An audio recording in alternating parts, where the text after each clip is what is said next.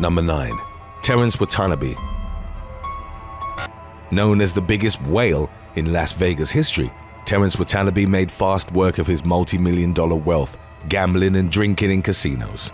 After selling his father's company of which he had made his fortune, Terence made a name for himself amongst casinos as a lavish spender. In 2007, his betting spree peaked and he went on a record-breaking losing streak, gambling away $825 million. Just 1 year in, he netted a loss of $204 million across the Rio and Caesars casinos and fled the city broke in 2008 with an unpaid bill of $15 million.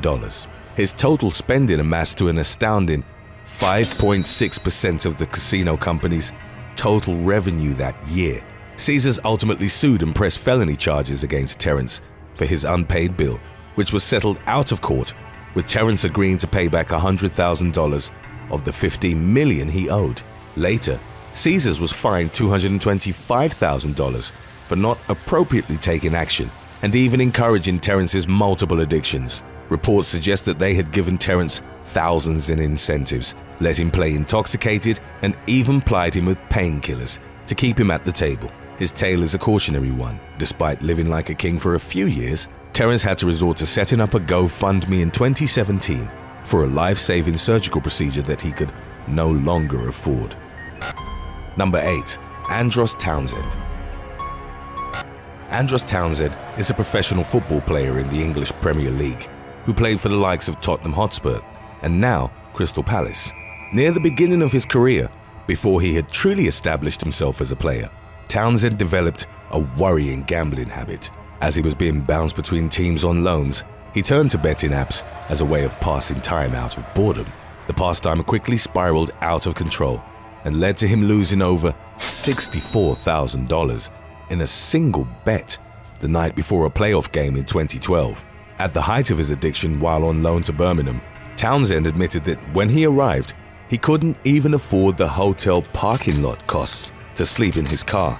The lowest point of his career came soon after when in 2013, he was charged by the Football Association on 76 counts of gambling charges. He received a 4-month ban, a $25,000 fine, and court-ordered counseling. Rather than ruining his career, he was caught and forced into therapy.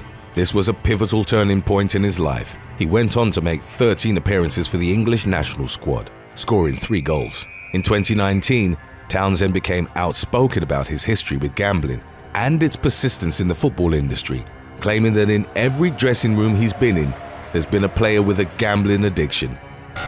Number 7. Craig Waldin. What started as the occasional bet on a sports match for Craig Waldin turned into a full-fledged gambling addiction in March of 2020, after the onset of the coronavirus pandemic. Taking his love of sports to the next level, the 27-year-old native of Whitchurch, England, accrued a debt of over $55,000 in a month, having lost almost $30,000 in one night alone. Living by himself and cut off from his support systems during the nationwide lockdowns, Craig became attached to his screen. His addiction, like an avalanche, quickly took over his life and all his savings. He lost everything and, chasing the losses, he kept gambling, borrowing money, and getting even more into debt. At his lowest point, Craig admitted he'd considered taking his own life, but instead turned to family and friends. They were able to help get him the help he needed, and Craig then started the journey of recovering from his harrowing addiction and sizable debt. Number 6. Cohen Everink. 42-year-old businessman Cohen Everink made his millions as the founder and director of the travel company Eliza Was Here. In 2016, he was found dead in his home by his 6-year-old daughter, who'd heard his screams. It appeared as if he'd been stabbed to death, and following the money, police quickly found a suspect. They arrested Mark de Jong, who at the time was the head coach to top tennis player Robin Haas. De Jong had borrowed thousands of euros from Everink to fuel his gambling addiction, and the judge found him guilty of murder. He was also charged for the theft of one of Everink's valuable watches and was sentenced to 18 years in prison. During his trial, it was made explicitly clear that de Jong knew Everink's daughter was close by in another room. De Jong denied the murder charge and attempted to appeal his case to the Supreme Court, who vehemently dismissed it. Number 5. Justin Larkham. In just 3 years' time, Justin Larkham from Britain went from having a beautiful wife, 2 kids, and a home in Tunbridge Wells to living in Kent with his mother. In 2009, the ex-military major placed a small bet of $7 on a rugby match, but the thrill soon caught on and spiraled into a full-on addiction. Placing high-stake bets of up to $7,000 on various sites, Larkham squandered over $1 million and racked up a debt of almost $140,000. After using up his savings, his family's money, and the equity of their house, Larkham was still convinced he could win and charged his company's credit cards until he was caught and fired. Upon losing his 6-figure city job, the rest soon followed. In 2012, his wife discovered the extent of his actions and left him, taking their 2 sons with her. That was the last of their house, fancy cars, and lush vacations. A day before he was due to be evicted, his mother came to his rescue and took him back to Kent. Larkham eventually paid off his debts and reunited with his wife, but will never forget losing $24,000 on a single bet. Number 3. Ryan Myers. 27-year-old gambling addict and carpenter, Ryan Myers had been secretly gambling away thousands of dollars for years before taking his own life in 2014. Myers seemed happy and normal during a recent vacation with family, but 2 days prior to his death, he posted a cryptic message on Facebook apologizing for letting people down. His family put the pieces together after his death and realized how much trouble he had been in. At least 3 times under his fiance's nose, Ryan scrambled and borrowed to pay bills after squandering all his wages. But Ryan knew he was addicted. Going through his emails, his family discovered an inbox riddled with promotional ads, but also clear signs he was trying to get out. Ryan had emailed several gambling sites in an attempt to self-exclude from them, in which addicts can request to be banned from gambling for a period of time.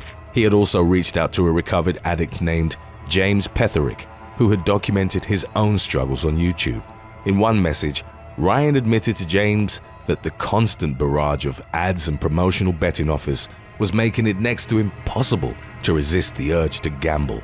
Despite his efforts, it all became too much when he lost nearly $700 on a fixed odd betting terminal. Years after his death, Ryan's email account still received adverts and offers of free bets, encouraging him to come back and play. Today's topic was requested by Silent Winds, Kim Jeffrey, Adrian Moe, Mr. Phantom 3232, and Manuel Rodriguez. If you have any other topics you'd like to learn about, subscribe and let us know in the comments section below. Number 2. David Bradford. Harboring a hidden gambling addiction, David Bradford's wife and 3 children weren't aware of his indiscretions until he was sent to jail on his wife's birthday, April the 11th, 2014. David had spent years living this double life and had racked up a debt of over $696,000. At that point, he had stolen almost $70,000 from his employer, taken out several loans, and remortgaged his house. The lies to his family went as far as pretending to be a witness at his own trial, but upon sentencing and conviction, the ruse was up. A phone call to his family home from a solicitor informed them that David had been jailed for fraud. Thus, the web of lies unraveled. In the end, he lost his $100,000 a year job as a finance controller and was put behind bars for 8 months. David admitted that until the judge told him he had a problem, he never thought he was addicted. Instead, David remembers thinking that he was just bad with money and even placed a bet on the day of his court case. David sought help while in jail, and despite struggling to find work after his release, created an app to help others addicted to gambling. Faced with a mountain of debt, David and his wife will likely be paying it off for the rest of their lives. Number 1. Jalal Uddin.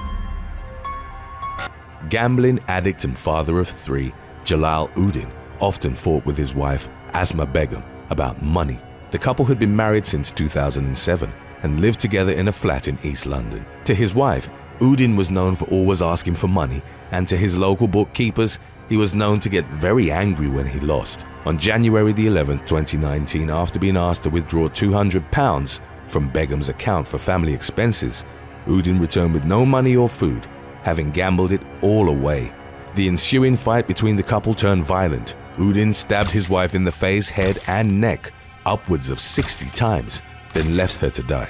Her left hand had been left practically amputated at the wrist, and a trained pathologist struggled to accurately count the sheer number of stab wounds. Begum was found by concerned relatives and pronounced dead at the scene.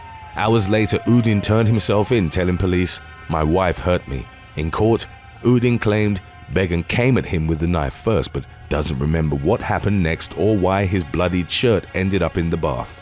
Throughout the trial, he denied the murder charge, but the judge ultimately found him guilty and sentenced him to life in prison. Thanks for watching.